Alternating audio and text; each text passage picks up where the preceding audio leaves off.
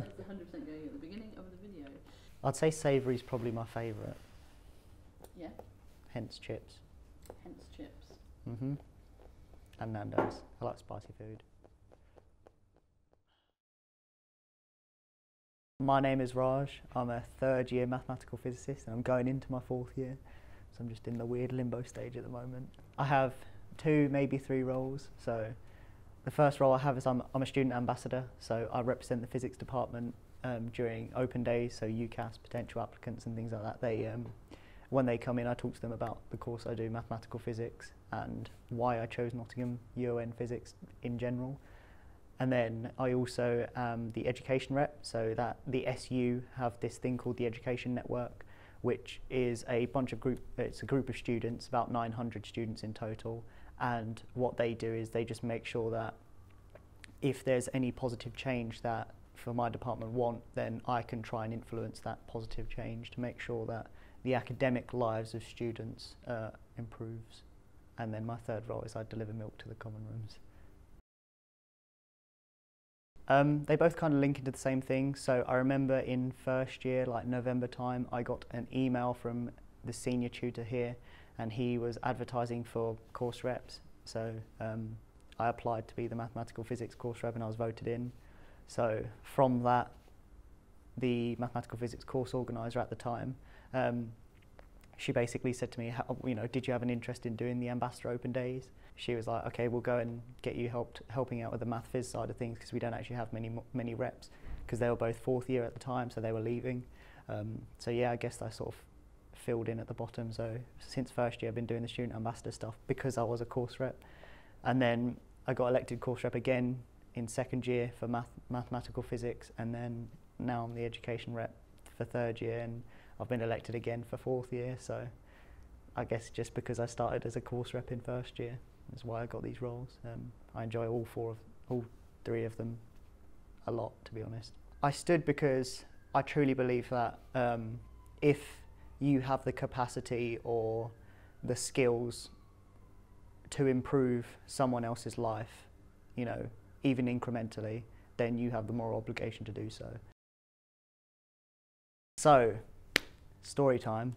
I really liked biology. I've always really liked biology. And then I realised that I'm a lot better at physics at GCSE. Like, I remember doing a biology and physics GCSE test, and I think I got the difference between the two. Even though I thought I'd failed physics, I absolutely destroyed that exam, and I absolutely did not destroy the biology exam.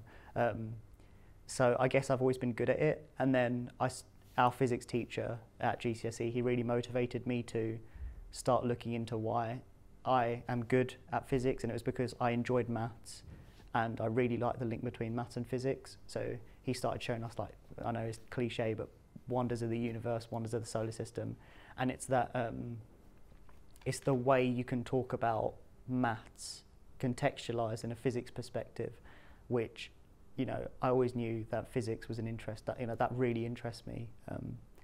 And then A level, I just chose to do physics as well, and I just loved it. So I came here to do physics. I realised physics wasn't quite the degree for me because there are certain aspects of physics I'm interested in, certain aspects that I'm not. So I changed to mathematical physics, and I would never regret that decision. I absolutely love my degree, even though it's very stressful.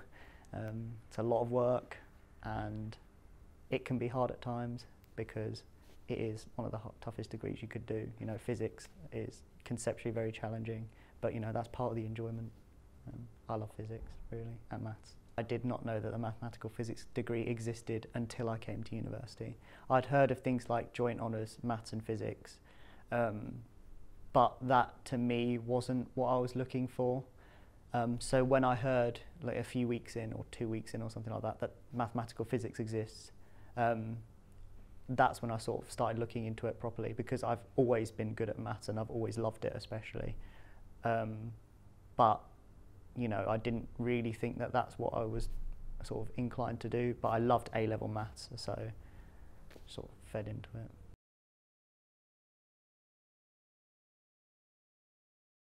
it. Being a minority in physics, I don't really know. I grew up in a majority white neighbourhood. So I've never really felt like, well, I am a minority skin colour wise, but I've always felt like I was included, you know. I've never really felt like it's been an issue for me. I think where being a minority may come into being an issue is if you're LGBT plus or if you're a woman in physics. Women in physics is a big conundrum, I'll say, because, you know, 1/5 of my year, so 1 in 5 physics students of my year are, you know, female, they're women, and BME as well. Like, I think there's like 3 people in our year doing physics who are BME, and that's what's scary, because, you know, yes, there's very little women in physics, but BME, even less.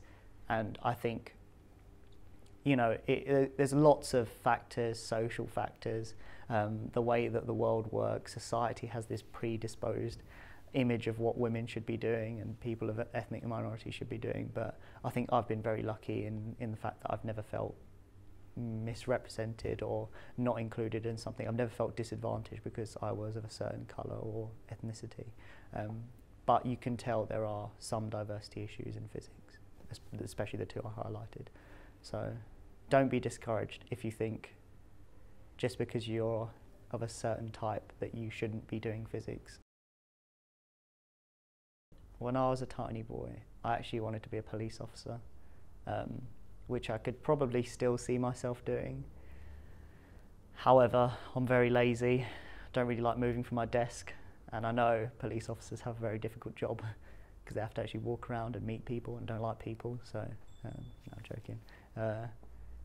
No, I wanted to be a police officer when I was younger, and somehow I'm doing physics. When I came to Nottingham, you know, they were very truthful, very realistic about what Nottingham is, what Nottingham's like. When I came and did the department talk, they were big on getting us to talk to students, and I think the students here really, you know, motivated me to come to Nottingham. I think the department itself realises that people are individuals, and I think that's the most important thing. Like, they don't care that I don't enjoy experimental physics, so that there's this other course called mathematical physics that I'm more interested in. I think that, you know, just the fact that the department treated us like adults, I really enjoyed that. And one thing one of the ambassadors said was that, you know, none of the lecturers here are perfect, and I think that's such a good statement to make, because I feel like if you're going to a university and they say the lecturers are perfect, like, they're lying to you. Hands down, they're lying to you, because no lecturer is perfect. Every single person is an individual and they learn in such a different way. Like, I've had lecturers here that I've really loved, and my friends have had lecturers that they've really hated. Like, the exact same lecturer, but we've got 2 completely different opinions on them, and it's just down to the way we learn. So yeah, not every lecturer is perfect, but you will find, you know, every lecturer meets a certain standard. And I think them telling me that was really important, because it's the realism behind studying at university. It's not like these blurred lines where they're saying, oh, everything's perfect. So I think just treating us like we are people and not £9,000 per year entities was important, and that's why I love the department. And I think being here at the department, what I've realised is, obviously nothing's perfect, but they are really, really good at saying, okay, this isn't perfect, how can we change that? You know, they're really receptive to feedback, really receptive to change, and they're willing to change whatever they possibly can to make sure that the students are happy here. And, you know, working in the education, as the education rep, I think realising how they're good at that sort of just makes me love the department a bit more.